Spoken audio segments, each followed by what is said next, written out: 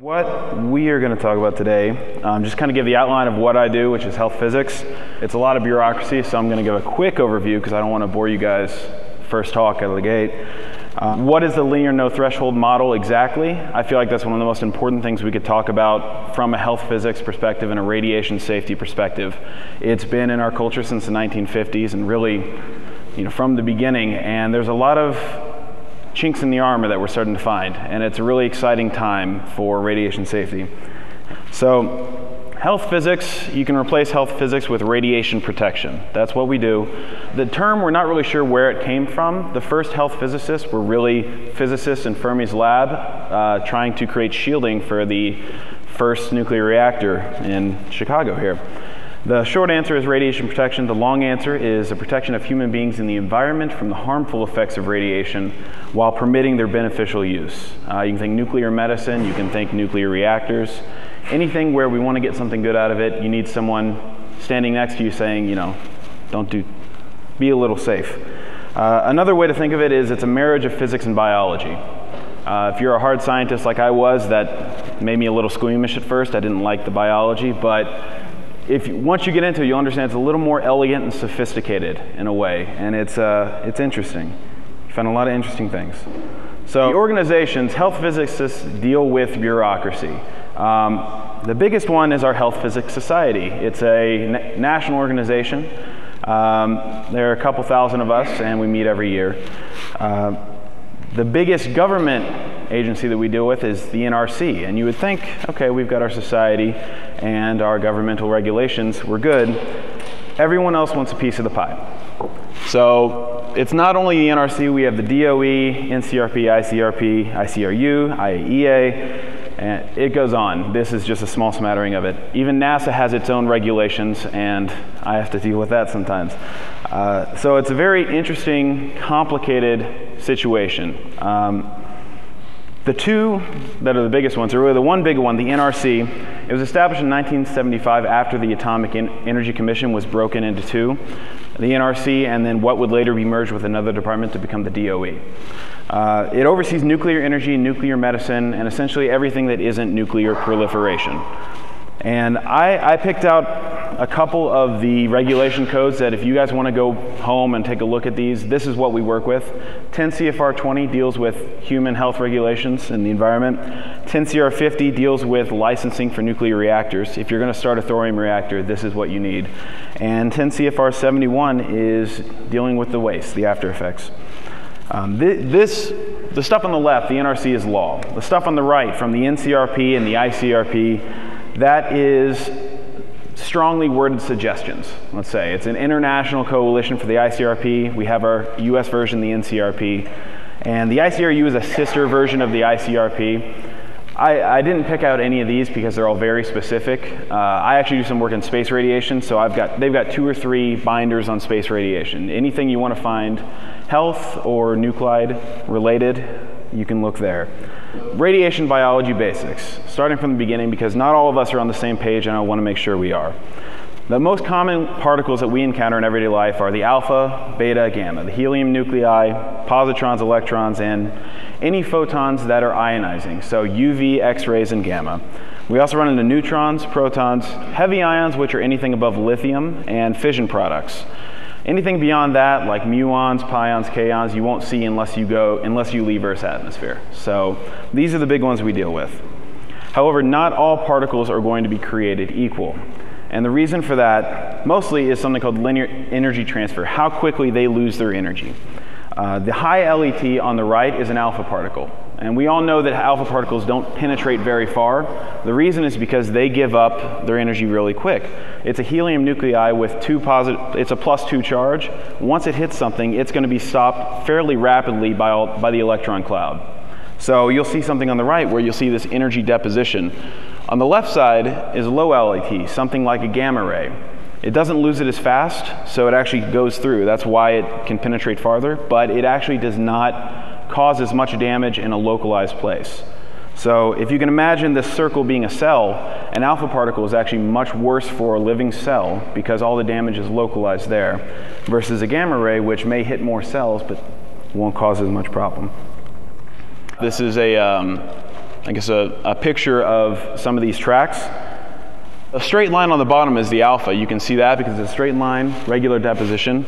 Beta, the curved line is actually a beta particle, an electron, because what it's happening is that it's interacting with the cloud and it's going to be jumbled through. So its path through a cell or through any shielding is going to be a little tortuous.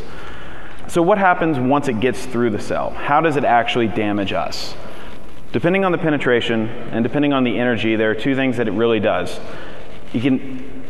As far as we know, DNA is what causes biological damage. That seems to make sense, but this is the biology part. We can't say it for sure. What we think happens is single-strand breaks and double-strand breaks. In a single-strand break, only one side of the DNA is lost, the nucleotide is damaged. Those are generally easily repaired. The double-strand break, on the other hand, there are mechanisms to repair it, but it's not as perfect. So the higher the energy, the more likely a double-strand break is going to happen. And in fact, in a high fluence of particles, if you have more electrons, even if they're not energetic enough, if you cause enough single-strand breaks near each other, they act like a double-strand break, and they cause the same amount of problems.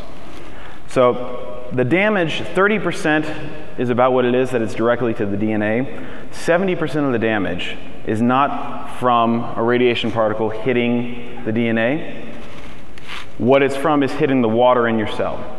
It separates the water molecule, creates hydroxyl radicals. They go in turn they wreak havoc on the DNA, causing one or more single or double strand breaks. So that's just kind of the background of what happens. Now this happens all the time. The single strand breaks, double strand breaks, this is not something that is unique, and it doesn't just happen because of radiation. Chemicals do this. Our body has repair mechanisms. So this is happening right now all the time. And even if it breaks, and you cause a mutated cell, it repairs it wrong, you're going to have a mutated cell. Oftentimes it'll enter apoptosis, it'll die. Nothing will happen. It's only a series of events that have to happen to create a cancerous tumor growth. Before we move on, that's the biological background, we need to talk about the units of radiation because there's some confusion, and this is where, if you're speaking to a public, you want to talk about thorium safety, you need to have a good understanding of what it is. Absorbed dose is just the physical energy per mass, how much energy you deposit in a cell. That is joules per kilogram in the SI. Rad is the old unit, only the US uses it, and we really try to move away from it. So the older folks, if you want to keep using it, that's fine, but if you want to stay hip, go SI. 1 gray is 1 joule per kilogram, like I said. But that doesn't tell us, because of the LAT, the energy deposited, every particle, gamma particles can deposit 1 gray of energy, alpha particles can deposit 1 gray. Those both cause different amounts of damage to cells, different likelihoods that you're going to develop cancer. So what we have to do is turn that into something called the equivalent dose. And that's just the dose multiplied by the radiation weighting factor, which is decided by the NRC. For example, alpha particles, you multiply your dose by 20. And gamma rays are 1, so 20 gray of gamma ray deposition is equal to 1 gray of alpha ray deposition. We don't call it grays, we call it sieverts. That's the difference. Grays are the physical units, sieverts are more of a probabilistic measurement of how likely you are to cause cancer. That is, equivalent dose is for a whole body effect. If you want to get more complicated, which I have to, when it's non-uniform or it only hits a kidney or your tonsils or something else that is more radiosensitive, we break it up by tissue and we have to weight it that way. Those are still in sieverts. Don't worry about it. Sieverts are the probability, but it's good to know that there are 3 different types that we use. And this, I found a great picture off of Wikipedia, so you can just go there and look up effective dose, and this should give you this picture. It's a good thing to go if you want to go back and work on it. All right, now that we got that there, I want to talk a little bit about linear no threshold. And stated simply, this is one of the most fundamental underpinnings of it's the most fundamental assumption that health physicists make. It's not, if it's overturned, I would say it's on the scale of Einstein overturning Newton. It's that big of a deal for us. What it says, it's a model that we've used pretty much since the dawn of the nuclear age that says that we assume the long-term biological damage caused by ionizing radiation, in essence, cancer. We say cancer risk is directly or linearly proportional to the received dose. and there's no threshold below which this relationship does not apply. Most of our data, if you can imagine, comes from, for moderate to high doses, we are very confident about that. That comes from studies of victims of Nagasaki, Hiroshima, Chernobyl, and recently the moderate can come from the workers at Fukushima Daiichi. So we are very confident about the upper half of this. The problem comes when we get to the bottom. And there are a lot of reasons, but we have a very hard time measuring a very low radiation dose. And it's very hard, it's statistically dubious to draw conclusions from this. So what the NRC does is they follow the precautionary principle. They say, we're not sure if it's harmful, so we're going to assume. And that seems like a fair thing to do. It seems like a safe thing to do, but it has a lot of unintended consequences and a lot of fuzzy math. If a dose would kill 1 in 100 people, a tenth of that dose would kill 1 in 1,000 people, 1/100th of that dose would kill 1 in 10,000, and so on. And you go down to picosieverts, to yatosieverts, I can't think of how far down. Essentially, 1 electron traveling through a cell could cause damage. And that is the assumption that for a long time we had no reason to disbelieve. Tubiana, a doctor in 2009, she wrote a paper where she said the relationship between dose and DNA damage in vivo seems linear from 1 milligray to 100 gray. I'm not sure how she got 100 gray, but I trust her. Yeah, we peak at 5 before we start having real problems. But from 1 milligray upwards, we're pretty sure that it's a linear relationship. The problem is that beyond that, we're not. Life developed in a bath of ionizing radiation and solar ultraviolet radiation, and they created aerobic organisms requiring 3 things: defenses against metabolically induced reactive oxygen species, DNA repair, and elimination of damaged cells. This is the idea that we were born in a sea of radiation, we evolved in a sea of radiation, we should expect that our bodies should have some sort of underlying protection from radiation. Low level at least. And she goes on and says, several sets of data show the efficacy of these defenses to be much higher at low than high doses, and for fractionated, so separated over a long time, and protracted irradiation than for acute. So low radiation over long periods of time, our bodies actually respond better to that than high radiation. So this is not a linear relationship, or it seems to be suggesting that, below 1 milligram. And she goes on to say, and this claim is highly hypothetical, the linear no threshold, and has resulted in medical, economic, and other societal harm. And we can talk about that in a second. Point B is the linear no threshold hypothesis. Point A is the idea that it may actually be more harmful at low doses. C is slightly less, and D is something called hormesis. A lot of people know about this, the idea that low bits of radiation are actually beneficial for us. It kind of jump starts a repair mechanism. Those are the 4 options that we have. And I like to quote a certified health physicist on why we have to know, why it's so hard for us to know. We are bathed in radiation from the moment we're born to the moment we die. We are bathed in it right now. Millions of particles are passing through our body, causing these single-strand breaks, double-strand breaks. There's no way that we can avoid it. If we leave the Earth, it becomes even worse. And here's a rough breakdown of what it is.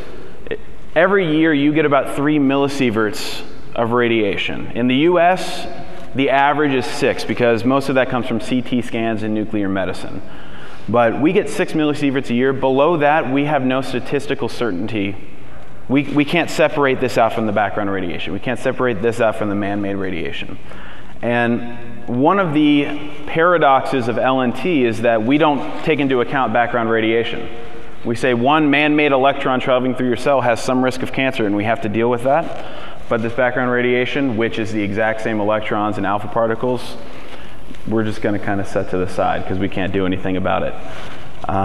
And health physicists, we know this hypocrisy, and we just kind of work with it because it's not our job to define this. But when people talk about the fear of radiation and the release from Fukushima, they don't realize how much radiation they get every day.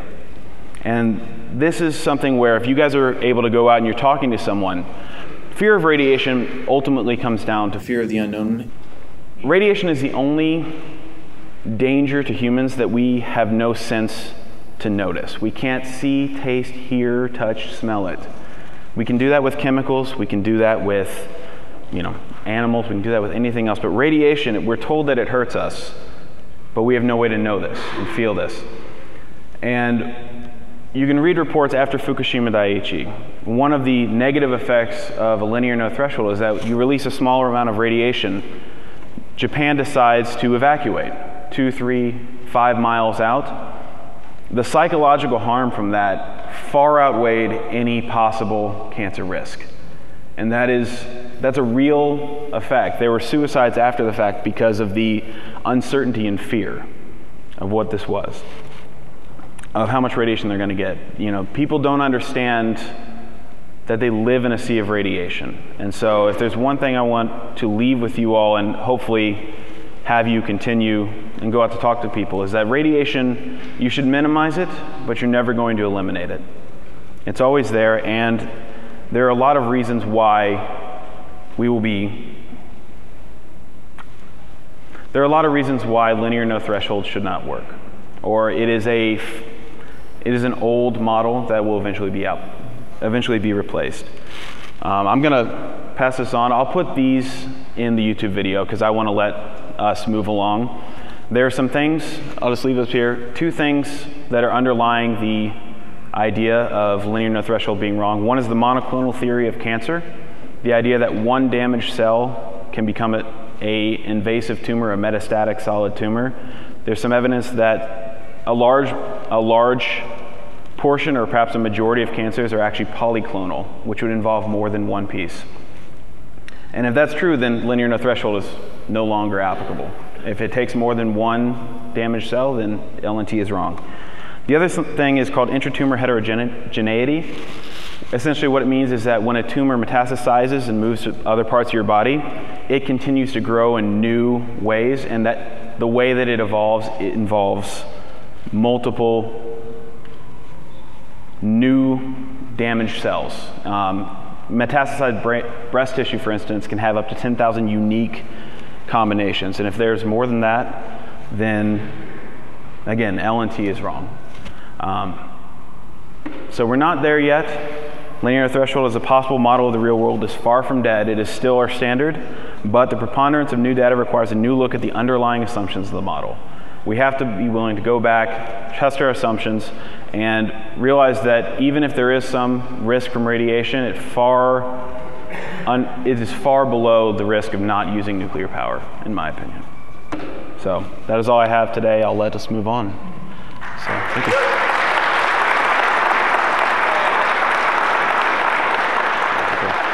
Thank you, John. No problem. Not only was that a great talk, but you brought it in right on time.